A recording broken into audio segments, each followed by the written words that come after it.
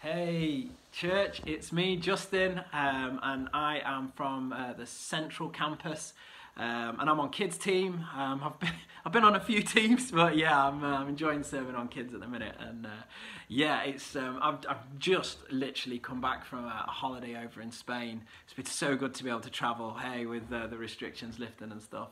And while I was over there, I spent a little bit of time in the out running and doing some fitness stuff, and it's pretty much like the Wild West where we go on holiday over there. It's very rough and ready, and we absolutely love it as a family. But one evening I was out there running, and the kind of Holy Spirit just gave me a little nudge, and he's like, "You're in the wilderness," and I'm like, "Yeah, I know, it's great. Come on, me and you on this journey together. Life, faith, love, all those crazy things that the Holy Spirit talks to you about all at once." And he was doing one of those things, and he's like, "Yeah, but you've done it. You've done it to yourself. I've not asked you to be out in the wilderness." And the man inside me was like, "Yeah, but I'm tough. I can last out here. I've got this, Jesus. I can live like this." And the Holy Spirit just gave me that little bit of a nudge, and he's like, "Yeah, but I've not condemned you.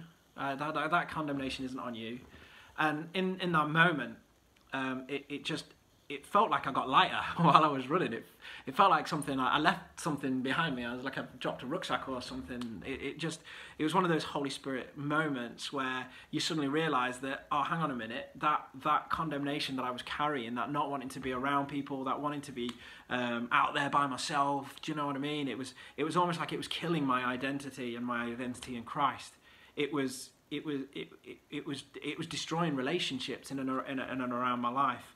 And it was also seeking, it was stealing the power, the Holy Spirit power that He's put inside each and every one of us, church.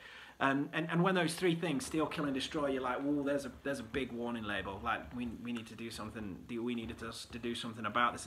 And hey, church, if you feel like you've had your identity stolen, if you feel like you are self-condemning and finding yourself in that spiral of, "Oh no, I've shouted at the kids again on the way to church," or, "Oh no, I've kind of messed up this journey of faith that I'm trying to take my friends on to accept you as Lord and Saviour," and that element of life, and a huge loss of confidence because we've not been around people during COVID, have we? It's been totally different. But there's no condemnation in Christ Jesus. Romans 8. Like there's literally no reason for you to run away and try and keep yourself in that bubble of I thought I was trying to be holy. I thought, "Oh, I'm all right, mate." But actually, how many times have we found ourselves in that self-sabotaging circle of condemnation? Church, the fact is, all that condemnation, all that moment in history there was three nails, and our condemnation was in those three nails. It literally it's gone. There is now no condemnation for those who are in Christ Jesus. We are in Christ. We've said yes to Jesus. We've put up our hand. We're trying to live that godly life, and suddenly life brings up those things, and we find ourselves getting tangled up. But church, there is no condemnation. Stop condemning yourself. Like I was condemning myself and finding myself in a wilderness time. Stop it. just turn it off. You don't have to be condemned. You don't have to self-sabotage that anymore. Can you imagine a life for a moment where every opportunity you met it with faith, hope, and love? Not the internal kind of discussion, not the, "Oh, I'm not good enough to be in this space," not a wrong kind of, "Oh, where's my confidence gone?"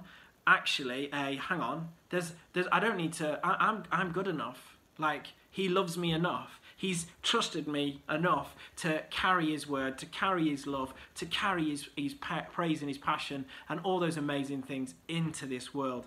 And hey, we get to move forward with knowing that Jesus loves us completely, and there is no condemnation. There's no more self-sabotage, because He has taken all of that. He has dealt with all of that so that we can live an awesome life, so that we can live an incredible life of servanthood and not carrying any of those heavy burdens. Hey church, don't have a good day, have a great day, and yeah, see you soon.